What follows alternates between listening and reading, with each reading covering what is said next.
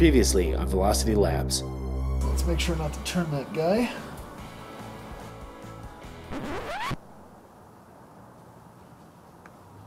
Oh, son of a... Alright, so in the last episode, I was fixing my cruise control, and when I took the steering wheel off, I'd found that the previous owner had completely stripped the threads on the steering shaft. Here, let's take a look. It's pretty bad. I tried to rethread a nut on there, and it won't catch at all. The threads are just completely mangled. So what we have is two options to try fix this. We can try recut the threads with a tap and die set, and if that doesn't work, we're gonna have to replace the steering shaft itself, which is a huge pain in the butt. So let's hope that the tap and die set works. So let's hop over to Harbor Freight and grab one. If you can't find one locally, I also linked a set on Amazon in the description. Okay, so we're at Harbor Freight, and they have a 40-piece set for under 20 bucks. They also have a smaller set that's only 10 bucks, but I don't think it'll have all the sizes that we're gonna need. So I'm gonna go ahead and get the bigger set. And we're back in the garage. Now we need to figure out exactly what size to use. So let's open these up. So I'm hoping we're going to be able to cut through this whole mangled mess and then cut through the couple remaining good threads as well. So the whole thing is rethreaded with the same thread pitch. Alright, so here's our unboxing video of our $15 Harbor Freight Special tap and die set. I don't expect this to be the greatest tap and die set in the world, but hopefully it will get the job done. And I don't have a lot of money, so $15 is right in my price range. Ooh, it's carbon steel. Fancy. Alright. Instructions, don't need those. There's a lot of dies. Alright, so M12 by 1.5 looks like it might work. M10 by 1.5. M10's might be a little small. I guess we just kind of gotta eyeball it. Try the M12 and M10. Let's go take a look at those.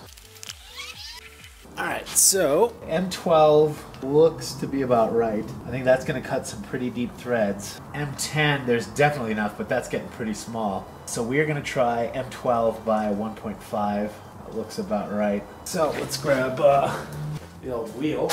We just take our little tap thingy, pop it in here. So this has a little notch on the top part there. Line that up with the screw, clamp that screw down, start cutting threads. So I'm gonna find a screwdriver and tighten that up first. Alright, that's nice and snug. Now all I've got to do is ideally cut some new threads. So you want to take this slow. Once you get on there a few turns, back it up, go back over them again. Do this nice and slow. Hopefully get some nice threads cut into that. Ooh, this looks like it's working pretty well. It's looking good, actually. A little closer to you. Alright, already I'm hopeful. This looks like it's gonna be hard to see on camera. But it already looks like it's cutting some pretty nice threads into that. Shit, am I doing this backwards? I just realized I think maybe the numbers need to be on this side. I'm gonna go read the instructions real quick. Alright, so I checked the instructions. It says place the chamfered side of the die onto the workpiece. So I think I'm doing this backwards. I don't know, I can't tell which side is chamfered. Both look kind of chamfered to me. But I'm gonna put the numbers out. So we'll start over and hopefully this didn't make any difference. And it also says add some cutting oil, so like some WD-40 or some PB Blaster.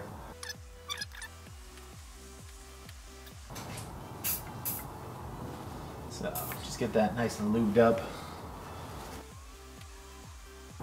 And like I said, go back and forth after, every quarter or half a turn.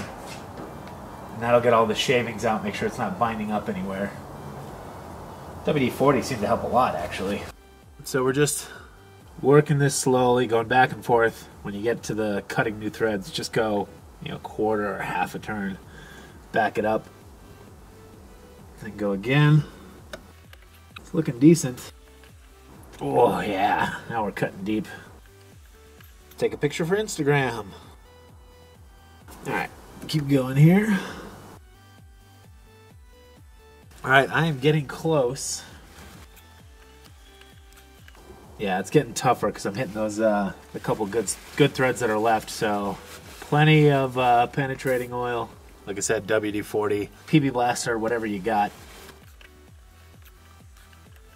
So yeah, when I spray the WD-40 in there, when I get to the thicker stuff, you can see the big chunks of that's falling out of the threads. You got these big chunks of metal. That's what you're cutting away. The WD-40 really helps, you know, slide that stuff out of there and keep your cuts nice and clean. So spray it often. You can never have too much lube.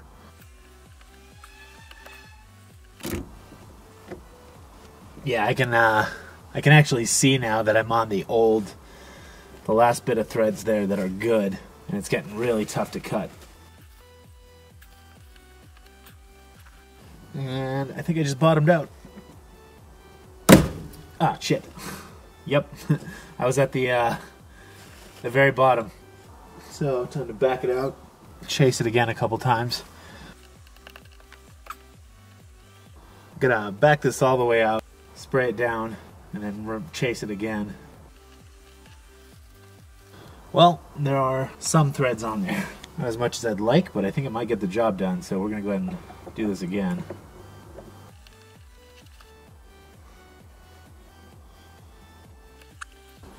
The tap likes it.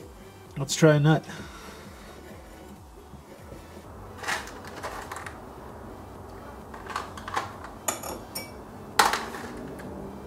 Alright, so it doesn't look like I have an M12 by 1.5. So I'm going to run to Home Depot and get one. I'm also going to get an M10 by 1.5.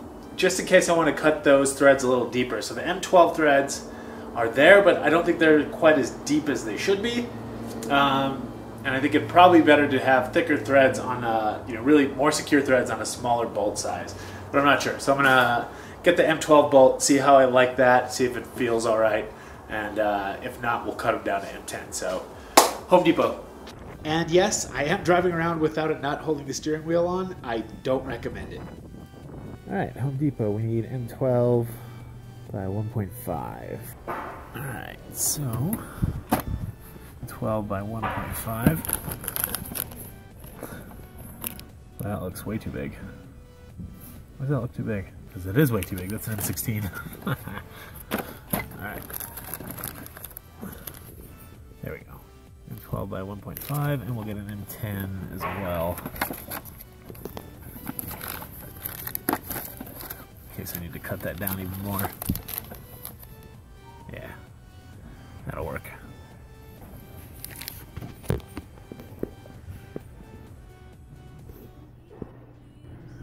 Slow. All right, we are in the parking lot. We're going to see if this guy works.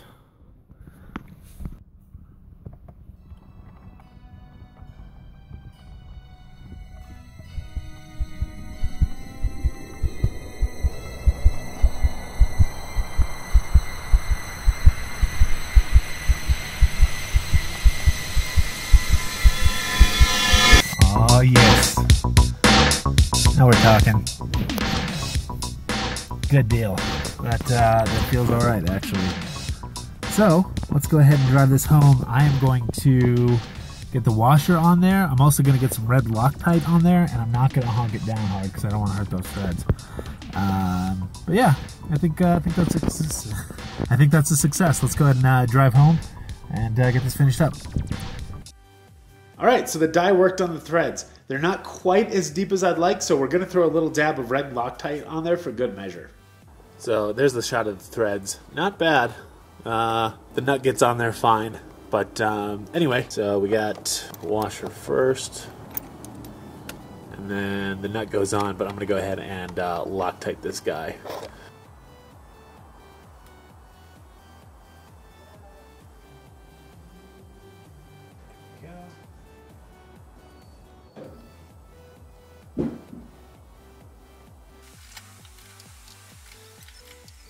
So I actually did honk it down pretty tight. Felt good. I am happy with that.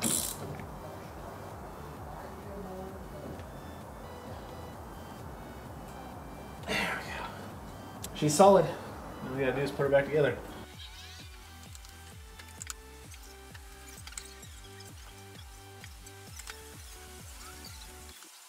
All right, we are done. That worked out really well. Steering wheel's back on, everything is in place, nice and snug. So let's go ahead and take it for a rip, test it out, make sure we can still turn. And there's no other better way to test your steering wheel than to rip around a roundabout.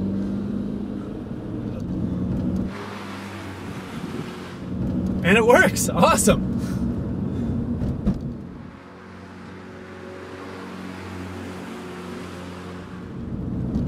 Next up, we're doing injectors and a bunch of other stuff.